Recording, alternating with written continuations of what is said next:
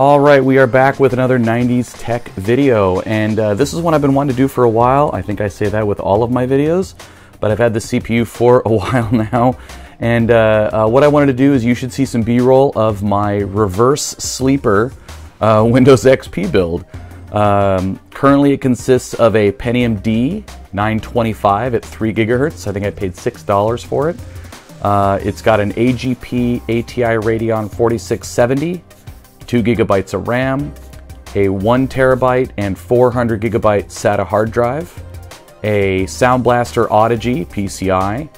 The CPU cooler is a Arctic Freezer 7 Pro little mini tower cooler. The case is a Fractal Focus G Mini with the white LEDs up front, and then I have a white diffused LED ring by Ego in the back for exhaust.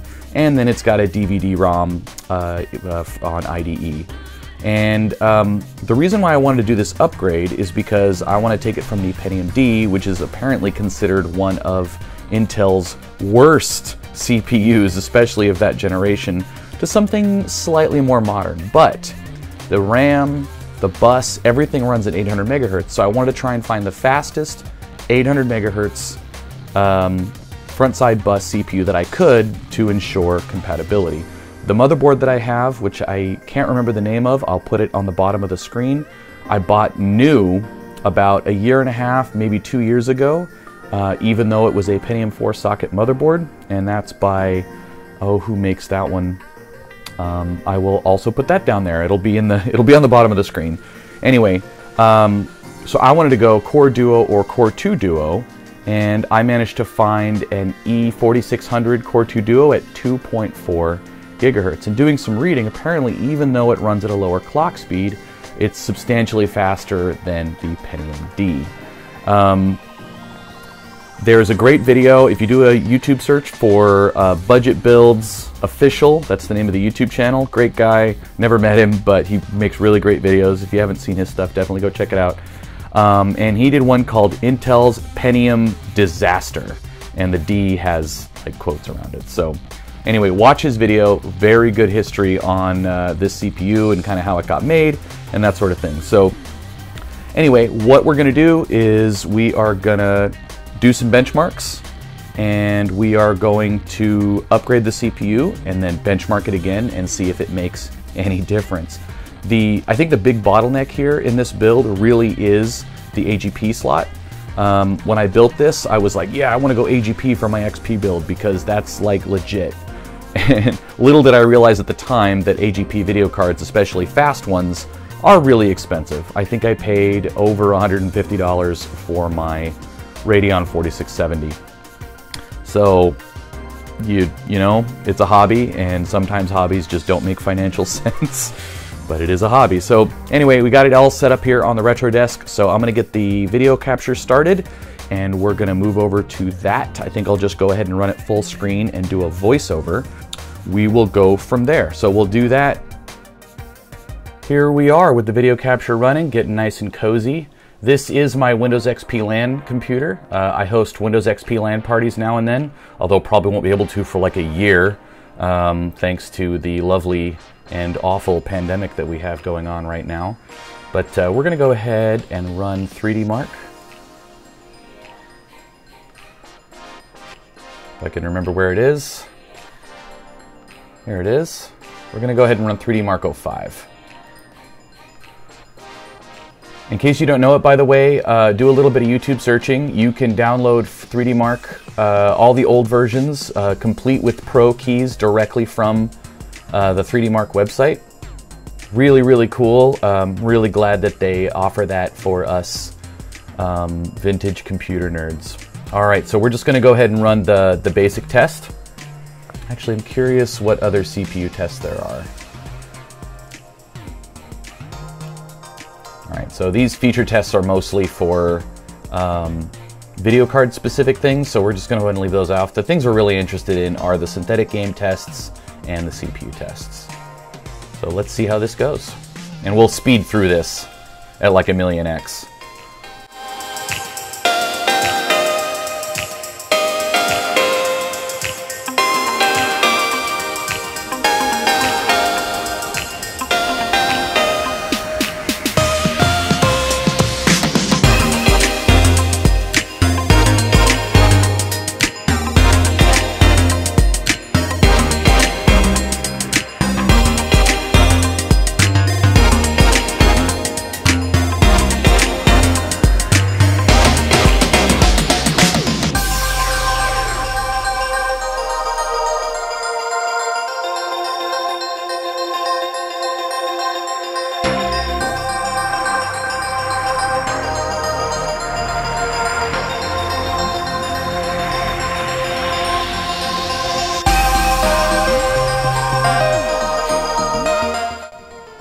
Okay, and here we are. We have a score of 8288. Let's take a look at the details.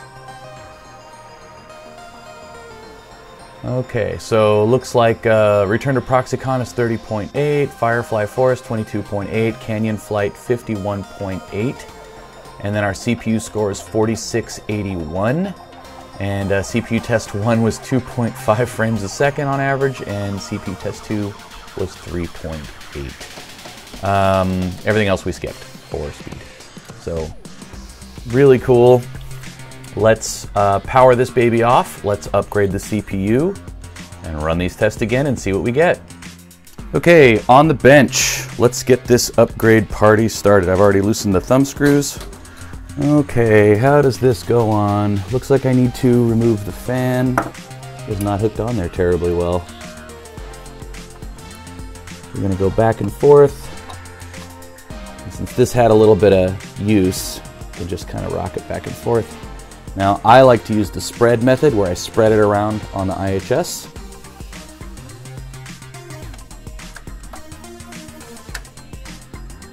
I was hoping I wouldn't have to take the frame off, but oh well.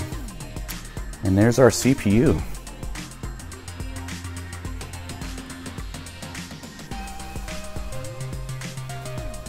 E4600, pretty cool. So just going over this with some 91% isopropyl. I never liked how tight these sockets are. Is that me or is there thermal compound on some of the resistors? Yes, there was. Great. Pick you up. Drop you down. Bam. And not that one. Still got some IPA here. Let's get this baby nice and clean.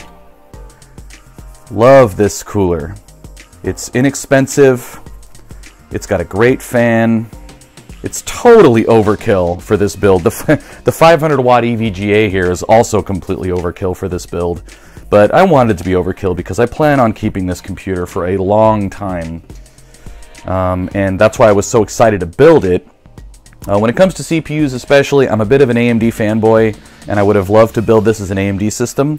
But because I was able to get the motherboard brand new and build an XP rig around a brand new motherboard, yeah, the RAM is also new actually. But I just decided, okay, I'm going to build this thing. I'm going to turn it into kind of this reverse sleeper in this fractal case. Really make it look modern. So if if you're like 20 feet away and you look at that computer, you're going to be like, oh, that's an interesting little gaming PC. And then you kind of get a little closer and you're like, what is that weird video card? What is hard drives? Like what is going on in there? So so yeah, it's kind of for the lulz, for the fun. I was enjoying it. Alright, so we got our MX4. I actually just used this yesterday to upgrade my main gaming rig from a 1700 Ryzen 7 1700 to a Ryzen 7 3800X.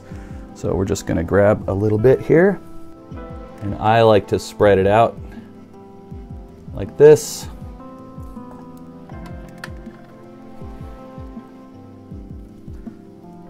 So when I do these, I like to do them crosswise. Yeah, I've been a big fan of Arctic for many, many years. They've been around for a really long time.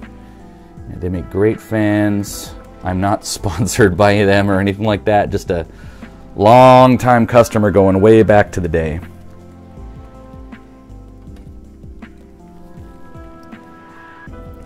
Looks like I was a lot further back on this rear screw. Oh, there it goes. It just stopped. Okay. All right, so those are snug. So I like to tuck the cable down underneath the heatsink, and she just snaps right back on. Okay, I'm just going to leave this zoomed out a bit. No capture here. This is just going to be a real quick test just to make sure it works, and then if it does, shut it back down, put it back on the bench, and put capture back on. All right. Power switch on.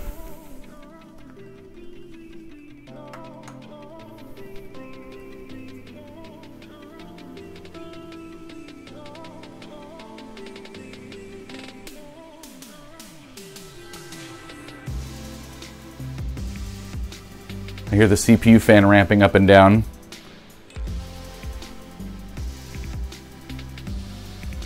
Okay, and it just shut off.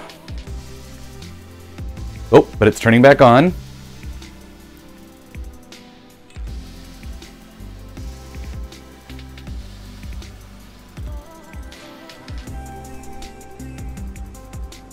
Oh. Yes. Yes. Core 2 Duo E4600 at 2.4 gigahertz. Wow, it doesn't even care. It's just going to boot right into Windows.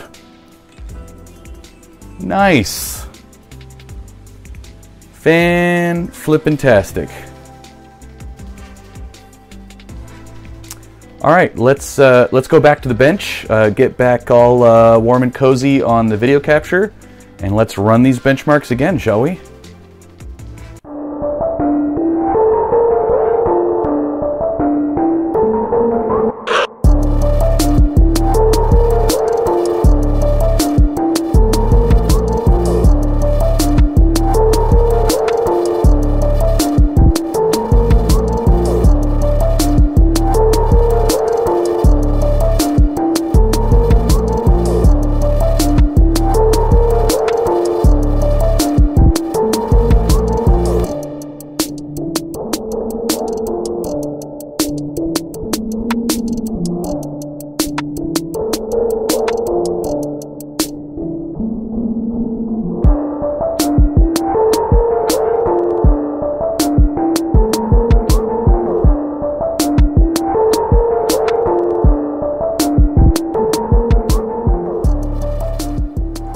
Let's just get right to business, shall we? 3D Mark 2005. And I'm not really sure what to expect. I feel like the CPU benchmark should be a lot better. That, of course, is going to be a single core, as far as I'm aware, that's going to be a single core benchmark. But I don't know if this will really affect the synthetic game benchmark that much. It may, but we're gonna find out. That's why we're doing this. We're doing this for science. Look at that, Intel Core 2 Duo CPU E4600, 64-bit CPU.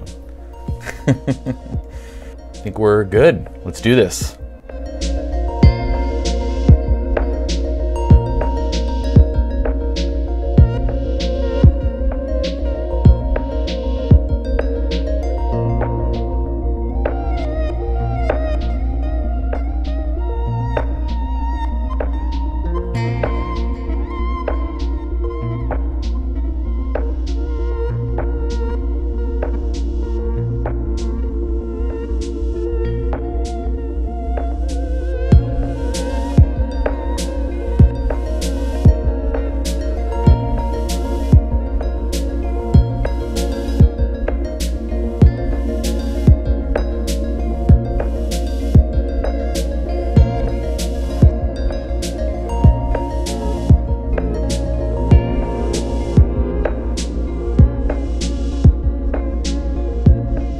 Okay, benchmarks are over, and wow, look at that score. That is amazing. I imagine a lot of that is probably the CPU benchmark, because it did look like it was running way faster.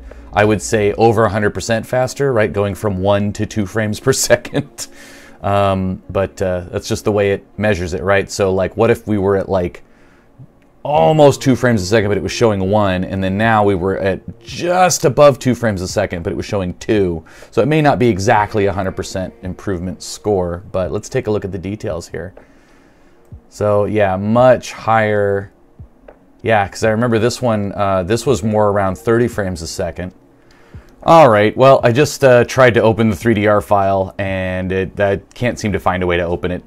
If there's a way to open it, please go ahead and put it in the comments. Although what I'm going to do is I'm just going to go back and take some screenshots from the video that I recorded, and we can put these up right next to each other side by side. But I am definitely seeing a big improvement in both CPU and GPU performance with the new CPU. So I would say this upgrade is a raging success. I paid $6 for this E4600 Core 2 Duo.